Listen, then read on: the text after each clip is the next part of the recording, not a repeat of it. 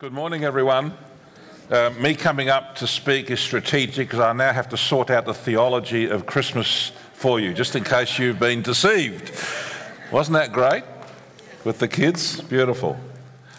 And it's a joy to share with you a couple of passages from the Bible that help us really center ourselves and help us to appreciate who Jesus is and why he came to earth, what he did for us, and what he's doing right now, and what he wants to do for each of us in this place and for every person throughout the world. There's a great Bible verse that 700 years before Jesus came on the scene, before God sent him to this earth, the prophet Isaiah predicted him and actually described his nature and his mission and his purpose. It's an amazing passage of scripture. So when we look at Isaiah's prophecy about Jesus, we see that he's revealing the God of hope. And some of you this Christmas are going to be surprised by the hope that there is through the person of Jesus. Look at this Bible verse in Isaiah 9, 6-8. It's in the Message, which is a wonderful paraphrase. For a child has been born, for who? For us, for you, for me. Amazing. So the gift of a son for us. He personalizes it. It says there's going to be a baby born for you. It's going to be a gift of a son for you as well. His names will be Amazing Counselor, Strong God, Eternal Father, Prince of Wholeness. Another translation says Prince of Peace. And look at this final phrase. His ruling authority will grow, and there'll be no limits to the wholeness he brings or to the peace that he brings. Our world, this world that we're living in, is starving for real and lasting hope. And the Christmas story gives us the answer as to the source of this hope, and it's a person. His name is Jesus, who is still alive, and he's so ready to minister and to help us today in our day of need.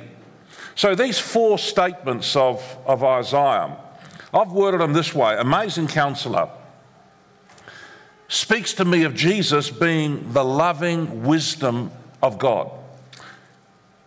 In John chapter 1, verse 14, I want to read a verse with each of these comments.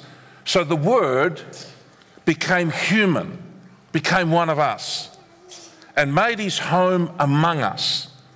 He was full of unfailing love, or full of grace and truth, faithfulness. And we have seen his glory, John writes, the glory of the Father's one and only Son. And so the writers of the four Gospels, Matthew, Mark, Luke, and John, they're saying people saw him. People walked with him. People talked with him. They ate with him. They drank with him. They heard him. They allowed him to minister to them, to help them.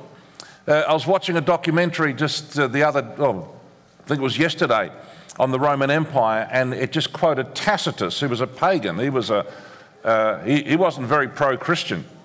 But he records about the story.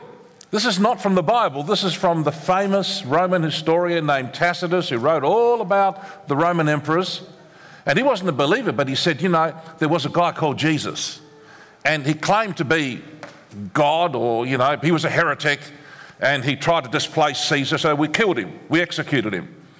And now there's a bunch of rabble-rousers going around the place. So he's very negative about Christians, the new Christians. This is like 60 AD or so 30 years after the events that Tacitus is writing.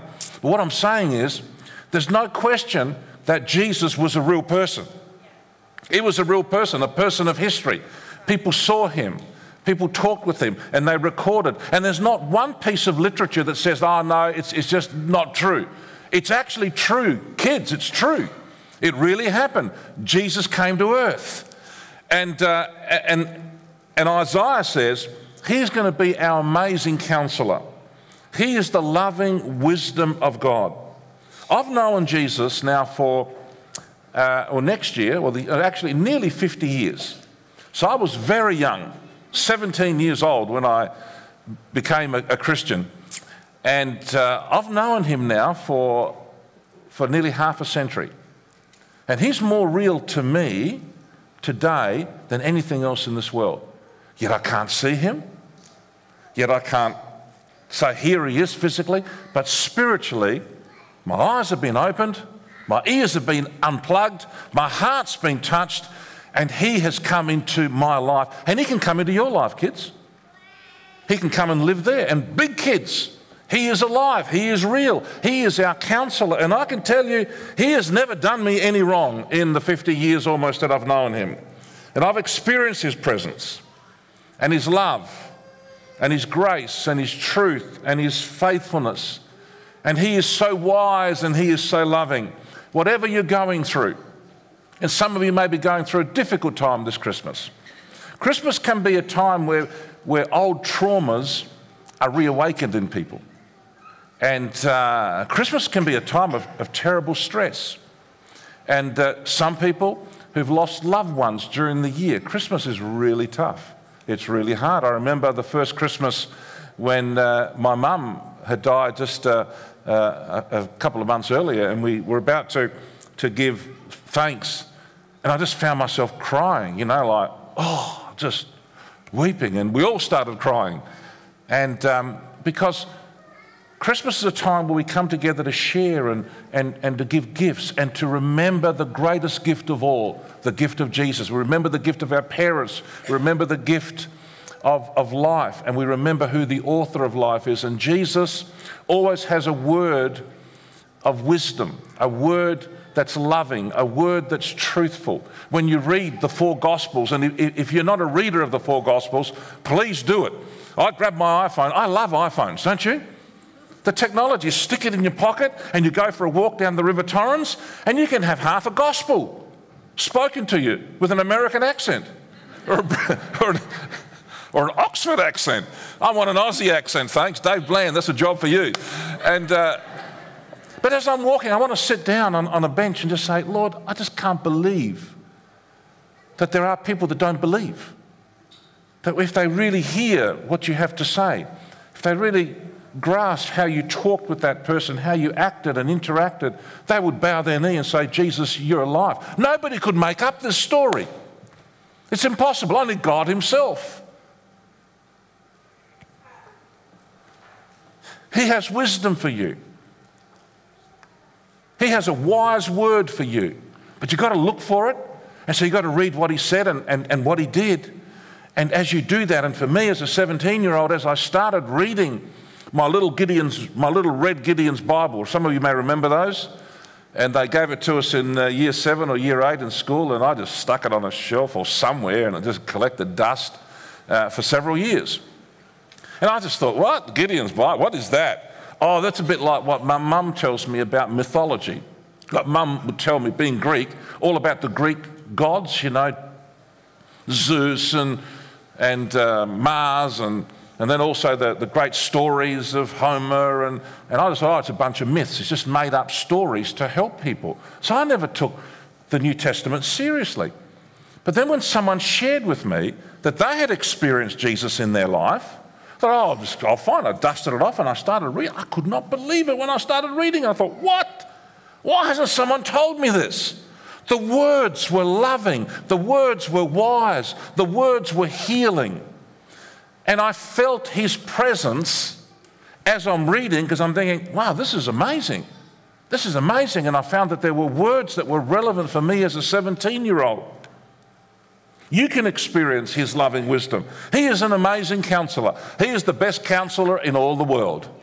And he has the right word for you. And maybe this Christmas season, you need a special touch from him, a special message, a special word. Don't go to bed tonight without grabbing perhaps the Gospel of John and just reading a couple of chapters. Or get on your iPhone and hook in and listen to it. Secondly, he is a strong God. Amazing counselor, loving, wise. He is a strong God. Here I see Jesus is the limitless power of God. He is God. He made the heavens and the earth. Father, Son, and Holy Spirit in heaven. Made everything. And the Father said to the Son and spoke to him and says, listen, there's a problem, as we know. Human beings who were made in my image and were made perfect, they decided to turn their back on us and go their own way. And that's where sin came into the world. And sin, I define sin as S, a big I, and N. And that I is independence. So what is sin? It's just choosing to live independently of God, who is loving and wise and who made us for himself. And with him at the centre of our life, we live the right life. We live the fullness of life. And there's no pain and suffering and evil and death and sickness. But as soon as human beings turn their back, all these negative things happened. And so the history of the world is one where people have been living independently of God, and there's been that separation has caused people just to rely upon their own wisdom. And relying on their own wisdom and trying to find love in relationships hasn't worked. So there's trouble between people. Marriages break up. Society gets fragmented. Wars occur. And history tells us that there's something wrong with the human condition, something wrong with us. And we say that what's wrong with us is that we're not being dependent on him. Because there's a God-shaped void. He made us for himself. And we're wired for Jesus. And only Jesus can fill that gap that's within us. And so there he has limitless power to change the orientation of a person's life. Nobody can forgive you your sins. Nobody can erase your guilty conscience. Nobody can really change the levels of anxiety or depression or life issues. We can define them, we can actually manage them, but to change them radically requires the power of God through Jesus Christ. And he can do that. He can radically change you. Look at what Jesus said about himself here in Matthew 19. Jesus looked at them and intently and said, humanly speaking, it's impossible. But with God, everything is possible. There are no limitations with God. God is so good and God is so powerful, and he reveals his power to us in so many ways. In fact, the Bible says that every good and perfect gift that we enjoy in this life comes from him. Now, when I was 12, who's 12 here? Any of the kids here are 12? Any 12-year-olds? Okay. When I was 12, I nearly died. I came down with pneumonia, which is an infection, a terrible bacteria, in both my lungs. And so I was delirious, and I was sort of semi-conscious, and they called the doctor, and I still remember Dr. Fotheringham, his name. Quick, Maria, he says to my mum, Maria, Stamatis, straight to the hospital. So I'd go straight to the hospital. And I can never forget it because I was there for about 2 weeks. And they used to give you injections. Now, kids, this is not an exaggeration. The injections were this big. And every morning and every night I had to roll over and they would stick it right here in my backside. Why? Because there's lots of fat tissue there. And I still remember the nurse coming with this great big injection. And it was like a spear. And it was like, boom, oh! So I used to hide in the toilets. And the girls would laugh and they'd know, oh, little Billy's in there hiding. We'll get him. Well, it doesn't matter if it's half an hour late. So I'd sneak back to bed. And they'd come, hey, Billy, which side? I go, oh, no, they got me. And I had to feel which side hurt the most. That was the morning and evening. So they stuck this stuff called penicillin in me. Do you know, just 30 years earlier, when people got infections, most of them died. Most of them died. And so God gave us this amazing idea. Came through a man called Fleming, and he saw something in mouldy stuff. And then there was a guy from Adelaide named Florey, Howard Florey, and he, in England, developed penicillin and antibiotics. How many of you have had an infection and you've had to have antibiotics and penicillin? Can I see your hands raised? Yeah, look at that. Half of you would have been dead if you didn't have this thing. God is the one who gives good gifts. And I believe that the goodness of God shows itself in the creativity and the innovation, the ideas to try and do good within our world. God loves us so much that he tries to push back the consequences of the independence of sin, self-centeredness, sickness, disease, all those kinds of things. And so God is so good. He has limitless power, and he tries to help us. And where human beings have limitations, God intervenes. Who's ever been in an MRI machine? Who's been thrown in one of those horrible things? Man, I've been twice in them. And once they wanted to examine my brain, because my brain they thought was so good, we want to examine it. I had something wrong. They thought there was something wrong, so they said, we've got to put you through it. And I'll never forget the Indian specialist. He was an Indian doctor. I still remember him. As he's looking at the charts, he's going, "You have a pristine brain." I'm there, great, that's what I wanted to hear. He goes, "We don't know what the problem is, but the machines are terrible because they put you in this tube and it comes down like this on your head. And if you've got claustrophobia, it's like, whoa, this is getting really..." And then they start making noise. Boom, boom, boom, boom, boom, boom, boom, boom, boom, boom. Boom, boom, boom, boom, boom, boom. And I'm thinking, what the heck? So the next time I did it, I said, "Okay, you got a bigger machine that's not so close to my eyes?" "No, that's the way it is." "Can I have blindfolds on?" "Yes, we've got those." So they give it to me. I said, "And the noise is really, it's just," he goes, "we can put some music on. What would you like?" I said, "Hard rock, as loud as you can find." So I couldn't hear it. Do you know those machines, we laugh about them, but they have saved hundreds of millions of people's lives. And the man who invented it was a Christian. In his early 20s, he's studying to be a medical scientist, doctor. He's from Armenia, Raymond Damatian. And he became a Christian by attending a Billy Graham crusade. He put his hand up and said, "Jesus, come into my life." And he's a really smart guy. And he accepts Christ as his Saviour. 1957 he did, as a young guy, early 20s, he's in his 80s now. And he says, and I've heard him testify this, he says, "I had this idea. And so, "Well, who gave you the idea?" "Well, because I think God gave it to me."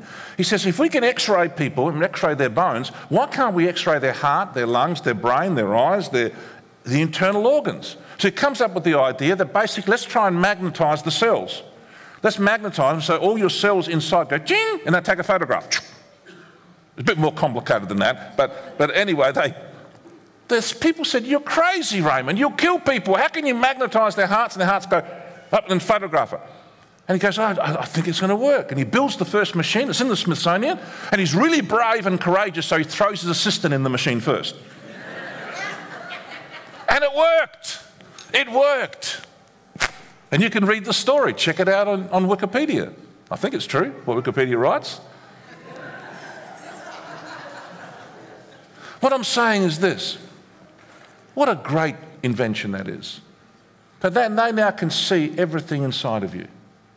They can say, "Oh, Bill, look at that. That's your liver. That's your pancreas. That's your kidney.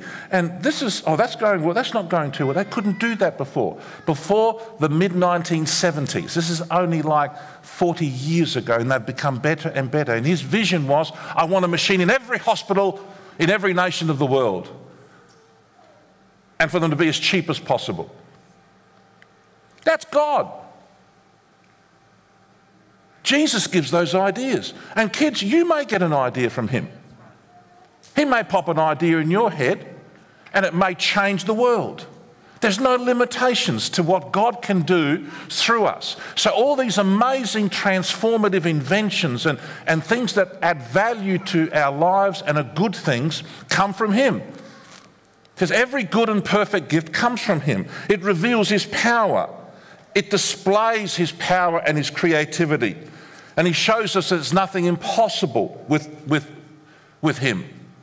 And where there are limitations, that where something seems impossible, we pray and we talk to him and we look to the God of the impossible to answer our prayers.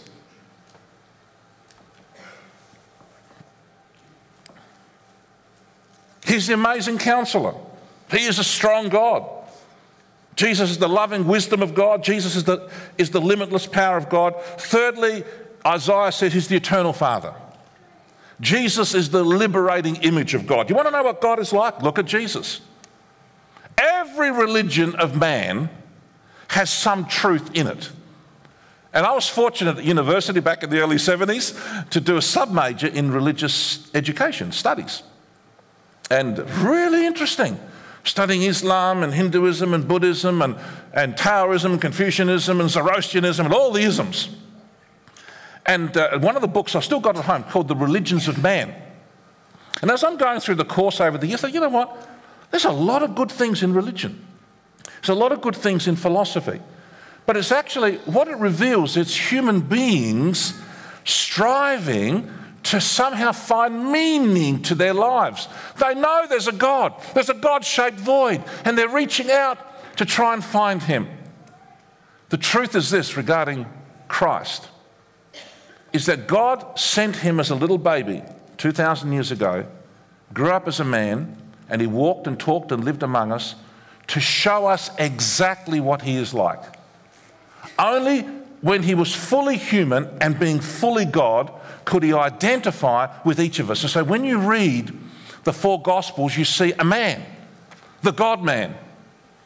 And he interacted and he faced all the problems that we face.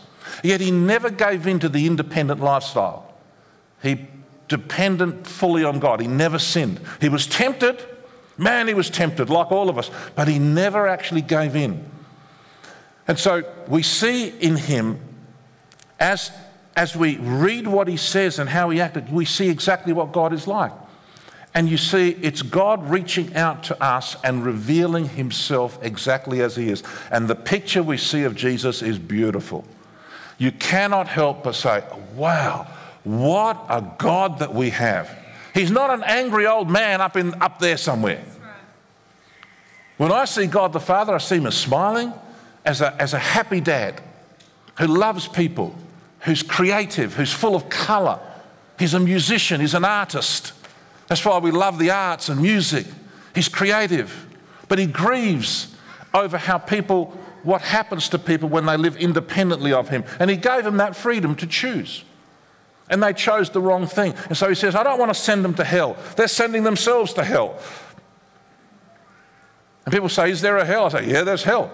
I can demonstrate what hell is here on earth. You go to a prison, that's hell. Prisons, physical prisons, are a picture of what hell is. Separation, isolation from loved ones. Somebody else totally controlling your life from the moment you get up to the moment you go to bed. And I've talked to enough people who've been in prison and say, I never want to go back there again. It's hell, they say. I say, precisely. It's a picture of eternal hell, eternal separation from God, eternal separation from those that you love, being totally under the domination of another power who's not wanting your freedom, but wanting to control you and ultimately to hurt you. And as we know, though they try and do the best they can in the prison system, sometimes prisoners come out worse than before they came in. So prisons are like a picture of what hell is like. God doesn't want any of us to be in prison. He's come to set the prisoner free. He has come to show us that God is loving and kind and beautiful. And when you look at Christ, you say, this is the God I want. And so you might have some notions of what you think God is like. That will be blown out of your brain when you read the Gospels.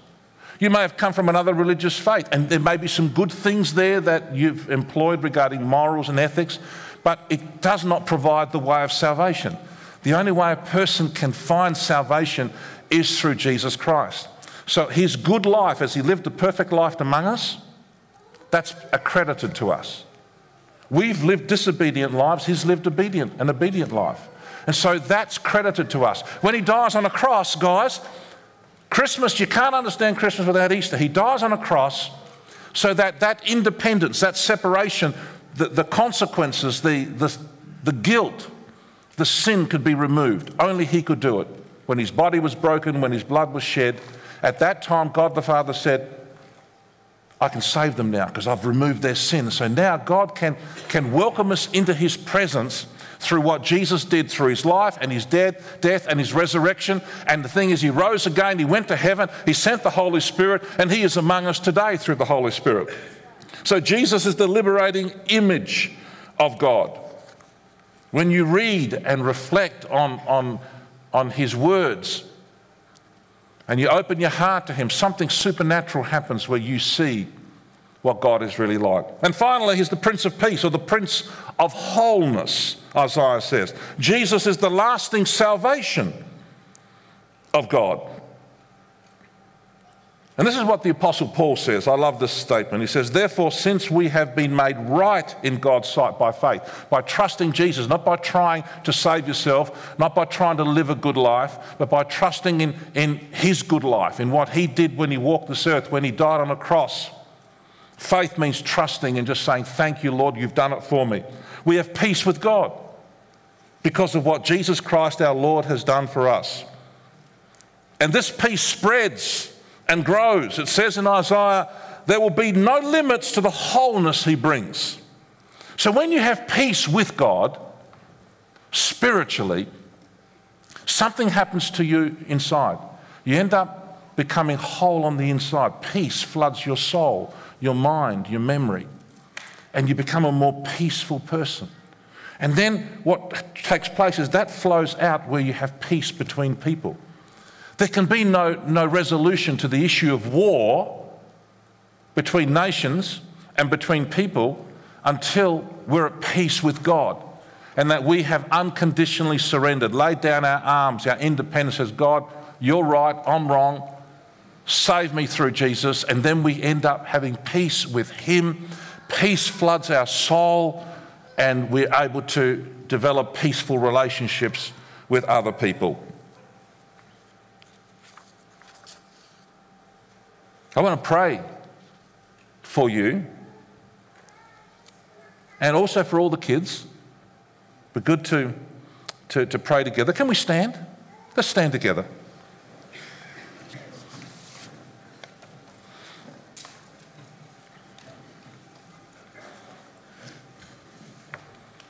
I'm going to sing a song in a moment, but with what I'm saying here today, that beautiful passage in Isaiah, read it for yourself. Isaiah 9, it's just a wonderful passage. Read the Gospels for yourself, Matthew, Mark, Luke, or John. That final statement of Isaiah, he says, his, Jesus' ruling authority will grow, and there'll be no limits to the wholeness he brings. Will you invite Jesus to rule in your life and submit to his authority? Oh, I tell you, it seems like a paradox. You submit to his authority and you find freedom. Independence goes out the window, and dependence on him causes freedom and life and peace, and the gift of eternal life where we will live forever and ever and ever. And that's the quest of all religions and all philosophies. Is there an afterlife? There is. Jesus went there and he says, where I'm going, you're going to follow me at the right time. We're never going to die. We're never going to die if you put your faith in him. You will live with him forever. And he promises to return to fix everything up that's wrong within our world. And so would you invite him to rule in your life? Will you ask him to make you whole, restore you back to the Father? And then that wholeness, that peace will flood your soul, and you're able to develop really good, wholesome, peaceful relationships with those around about you, which we so desperately need. Let's close our eyes and pray. Kids as well, all the kids.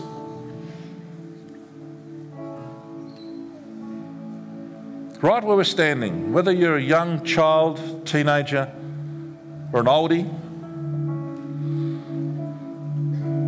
if God is speaking to you this Christmas day, I encourage you to invite Jesus now and say something like this: Lord Jesus, come into my life.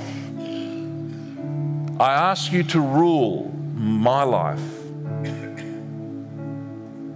Thank you, Jesus, that you're the loving wisdom of God. Thank you, Jesus, you're the limitless power of God. Thank you, Jesus, you're the liberating image of God. Thank you, Jesus, you're the lasting salvation of God. You give the gift of eternal life. So, Jesus, forgive me of all my sins.